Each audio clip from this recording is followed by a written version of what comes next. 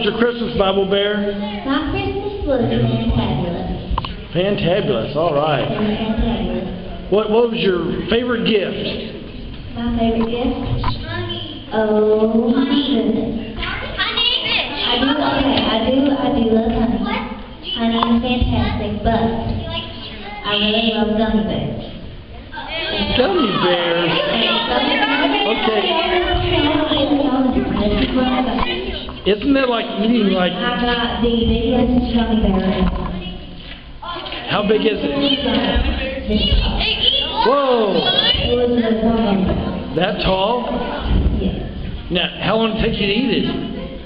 I haven't started. Oh, we haven't started yet. This gummy bear, y'all, very first comes from Matthew chapter 5, verse 16. Okay, I want everybody to stand up. Okay? Everybody, including Mason and Taser. Alright, everybody ready? We're going to say this together. Let your light shine before men, that they may see your good deeds and praise your Father in heaven. Matthew 5:16. Okay. That was pretty good. But I haven't seen y'all in a while. But I do know that y'all can be a lot louder. Oh, yeah. A lot louder. Everybody, listen in. Check. Okay. Here's what I want to do. I want to say this all together, but I want y'all to be so loud that the adults hear you, okay? Just say it good and say it slow. Don't go too fast. So, before we do it, let's shake. Ready? Shake. Wiggle. Okay. Ready? And, okay. You ready? We're going to do this. Everybody ready? Okay. Okay. Let's...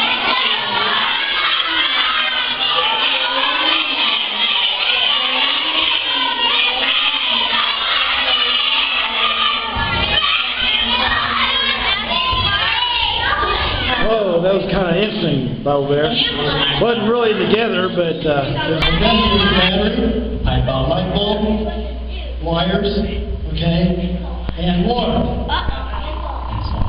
And salt. I got the bulb here, hopefully you can see it. And maybe I'll follow up. Okay, it's nothing, it's just the water, okay? But we're going to add salt, just like the Bible refers we're the salt of the earth. Okay? Jesus said we're supposed to be the salt of the earth and the light of the world, right? He's the light of the world, we're the light of the world also. Okay, so what we're going to show you today is the impact that we can make if we're the salt of the earth.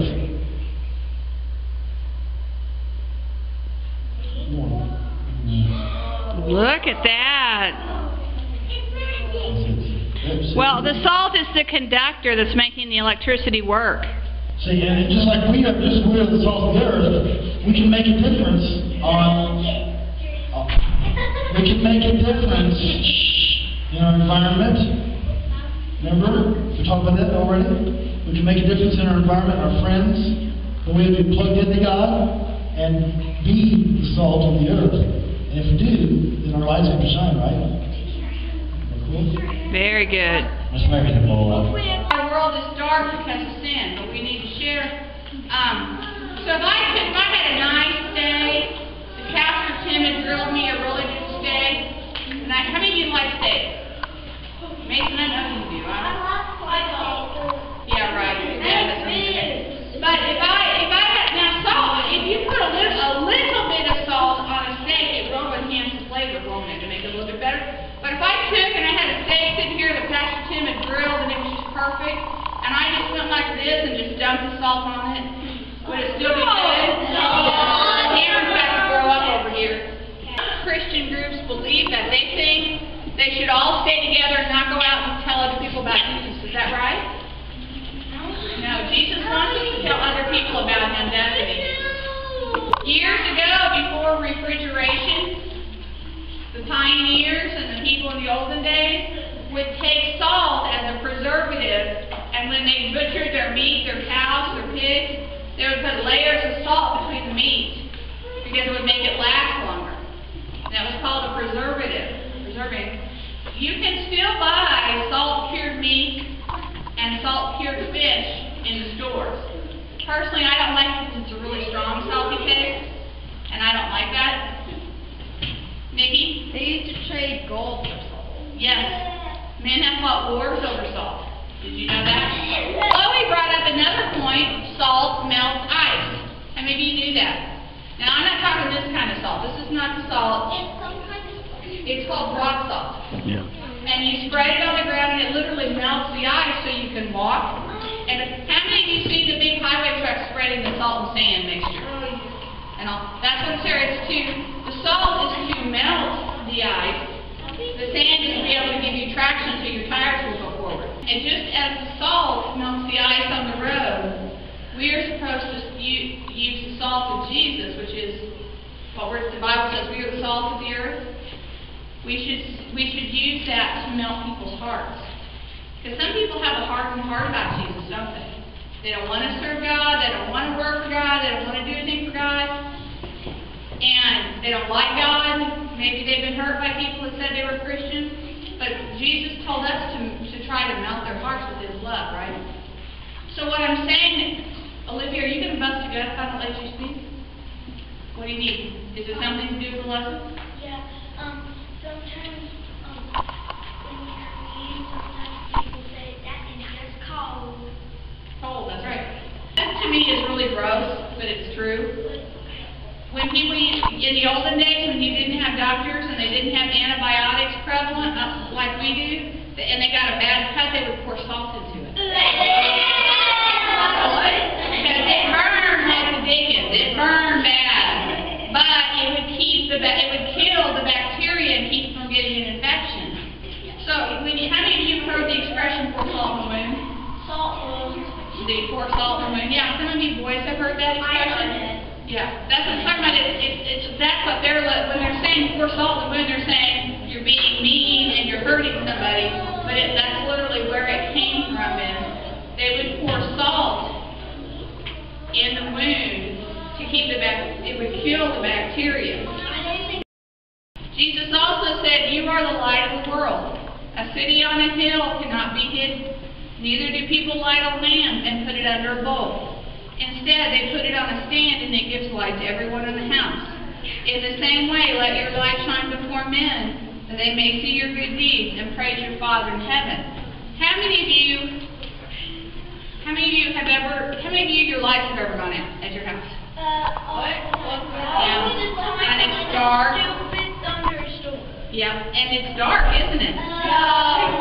So you maybe have a flashlight, or a lantern, or candles, and you can use that to light your way. Like Mason, isn't your room in the basement? Right? Is your room in the basement? Yeah. So if you're downstairs and lights go out, if you have a flashlight by your bed, you can see your way up the stairs to find Mom and Dad, can't you? We are the light of the world. That means our world is in darkness, right? What causes the darkness in our world? And I don't mean the sun going down. Quiet. Sin. Very good. Very good. So sin causes darkness in the world. Jesus said we're to be His light in this darkened world. We are to show His light in this world so that there can be light. And we show that by showing His love. The Bible says a city that's built on a hill can't hide, can they? Because you're going to see the light from the city while you're far away, aren't you? That's the same thing as the verse that says, if you take a candle, and you light your candle and it's shining, and then you put a bowl over it, can anybody use the candle for light? No, not even you. Same thing with being a Christian. We are not supposed to hide the fact that we are Christians. We're supposed to spread His light throughout the world. So if somebody's picking on Eric about being a Christian, Eric, what should you do? What do you think you should do? You should ignore them, but you should not pretend not to be a Christian, right? We don't want to pretend not to know Jesus because we need to know Jesus, right? As our Lord and Savior. So we need, even if people are picking on you and griping and fussing at you about being a Christian, you still need, one, to love them, 2, to show His light, and 3, to not hide being a Christian. We don't want to hide being a Christian, because the Bible says if we deny God before men, Jesus will deny us before the Father. So, do we want Jesus? You know, if God says, who's that boy down there? And Jesus says, I don't know who he is, because he's not one of us. We don't want that, do we? We want Jesus to know who we are and to know our needs and say, that's Chloe Roark, and she's the most awesome Christian, Father, and you should bless her.